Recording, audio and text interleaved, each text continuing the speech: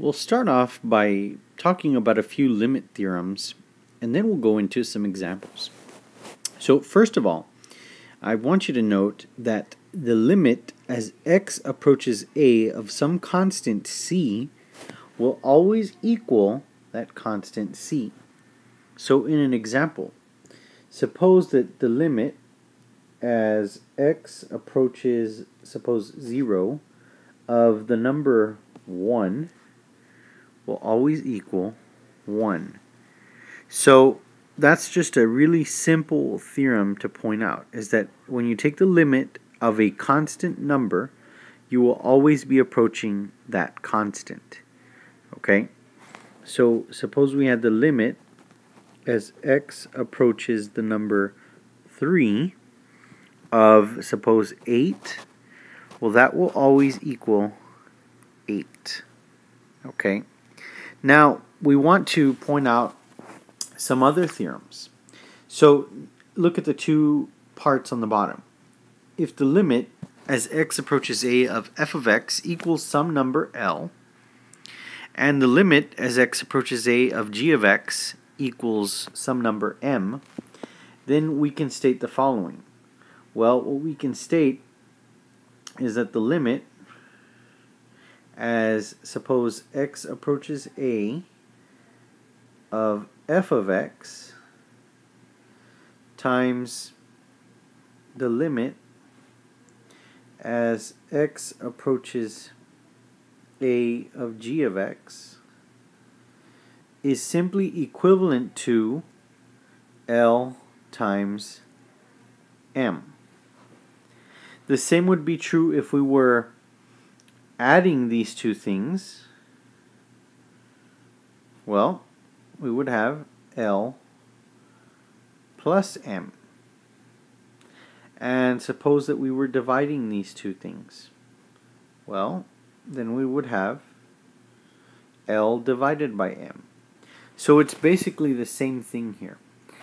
So this is a really important theorem to carry on. And let's go ahead and look at the next page here on the video so that you can see the rest of these theorems. And they're pretty common sense. So here you can see exactly what I was pointing out. So here's the rule for addition and subtraction, multiplication, and division.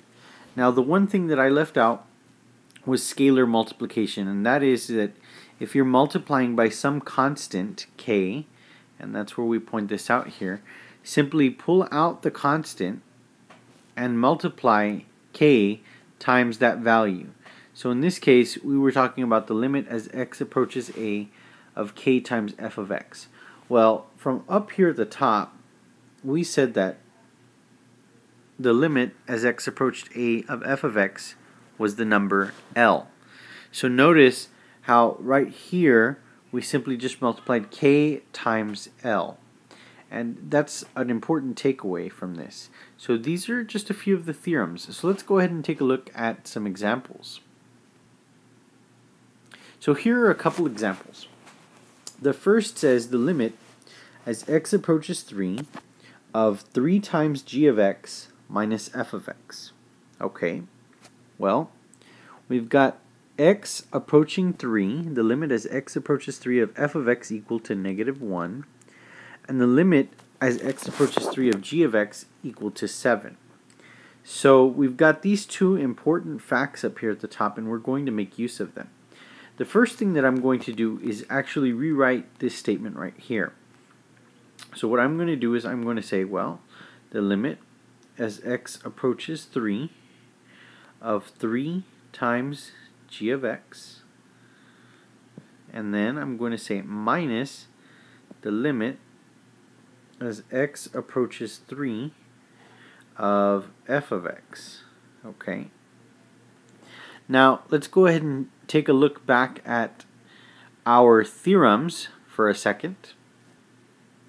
And looking at our theorems once again, I told you that if you have a scalar multiplication where you're multiplying that function f of x by some constant k, you can simply factor it out as we did in this case.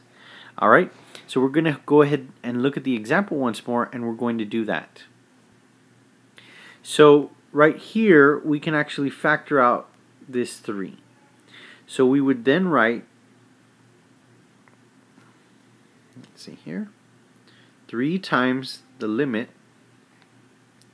as x approaches 3 of g of x minus the limit as x approaches 3 of f of x. Well, now it's pretty simple, because we know from up here at the top that the limit as x approaches 3 of g of x is simply 7. And we know the limit as x approaches 3 of f of x is simply negative 1.